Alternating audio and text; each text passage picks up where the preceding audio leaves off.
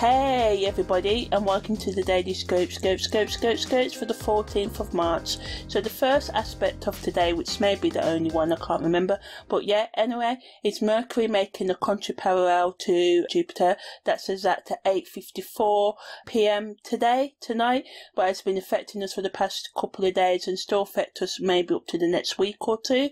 So, we've got Mercury and Jupiter coming together here in a contra-parallel, which is the same as an opposition, but this means that in terms of declination, they're on opposite side of the Earth's equator, but there's still, and that this is called a contra-parallel. So yeah, anyway, on the positive side, this transit can bring about awareness and communication and make us more clear in our talking and thinking, giving us clarity, as well as an increased awareness of the importance of connection with others. It can also bring about a sense of optimism and or supporting new ideas, helping us open up to possibilities that we may not have previously considered. But on the downside, this transit can bring about confusion, misunderstandings, and the potential for arguments or disagreements. It can also be a time of frustration and conflict, making it difficult to make decisions and reach compromises. But fortunately, with careful consideration, so if you can just be a bit mindful and a willingness to be open-minded, this transit can be used to make positive changes in our lives and heal any debates or anything else with other people. Also tonight at 11:39, Mars makes its exact square with Neptune, which has affected us for maybe about 3 to 5 days already, still going to affect us for the next week or two. So when Mars squares Neptune, energy levels can go up and down. So Jupiter's contra-parallel to Chiron was bringing us that energy, optimism, and this can help us deal with this lack of energy and fatigue or feeling hyper or mischievous or aggressive, because we've got Mars, squaring, which is a hard aspect with Neptune, so it can bring some challenges. So this energy can make some people pushy, egotistical, at worst tyrannical. They may try and force others to do what they want. Others will want to take shortcuts or deceive or manipulate other people, basically to their own sort of game.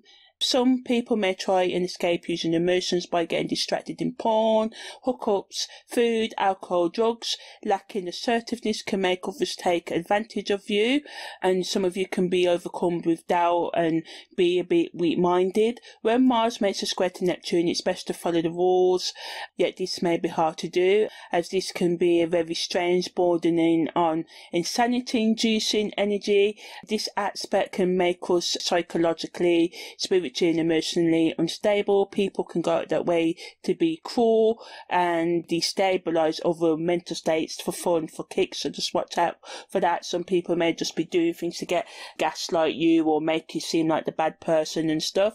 But with that being said, don't get too paranoid and think that the world's out to get you, but don't also ignore red flags and trust your gut feelings to an extent, then gather that evidence and then do and react accordingly. Be careful of what you eat and drink over this period, as what you intake can affect your ability to think straight. It's best to check the facts and be cautious in all professional, social, educational and intimate matters, or seek out the help of someone who is not affected by the irrationality of this transit to do so. Mars's influence can also make some of you bully others or do your best to ridicule other people in some way, which can bring about negative consequences, such as you can try and damage their reputation or they can try and harm you in some way. This vibration also brings the deception to the day, and not only to the day but for the next couple of weeks, especially lying to yourself. The subconscious mind can play tricks on you, and unless you practice some sort of self-awareness or meditation, or you're a naturally and logically orientated person, you can be driven by your unhealed psychological, emotional and spiritual wounds, making you make poor decisions. Judgments can be faulty right now, and your own other thoughts or actions and manipulations can distort your ability to separate fact from fiction.